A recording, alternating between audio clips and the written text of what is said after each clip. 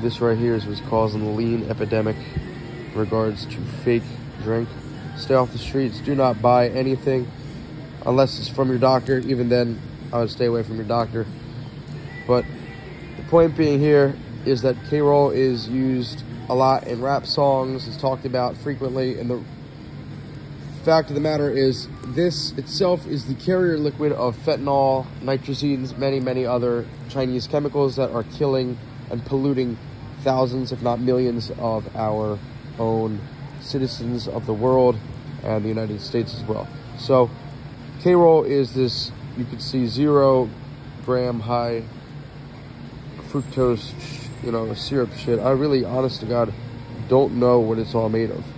You can see it's just made of regular sugar, and it's almost like a drinkable vegetable oil. My mom said they used to put this shit on their pancakes back when she grew up in the city. So, I mean, I have never used this shit, but I know people who, unfortunately have utilized this substance to make fake drink.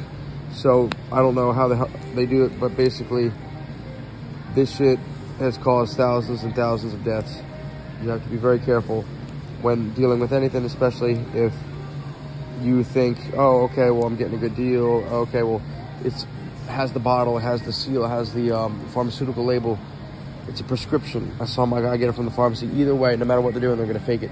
They're going to fake it, and you're going to die from what they're taking. So please stay away from just lean codeine in general. It's upsetting to say, but, you can't even get it from your doctors anymore because of the pollution of this. People will mix this with some purple,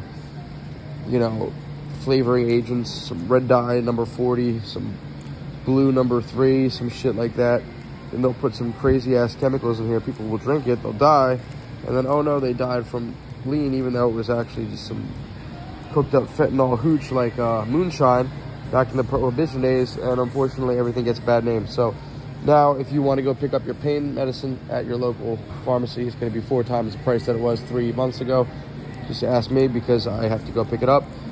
Unfortunately, this is the world we live in. Pain patients are not treated as they should.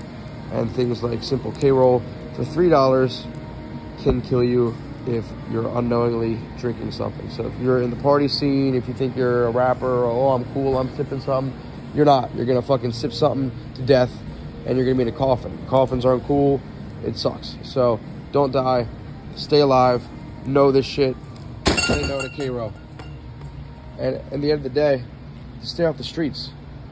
If you have a pain problem, go to your doctor. Never, ever keep these problems to yourself. That only leads to harder core issues.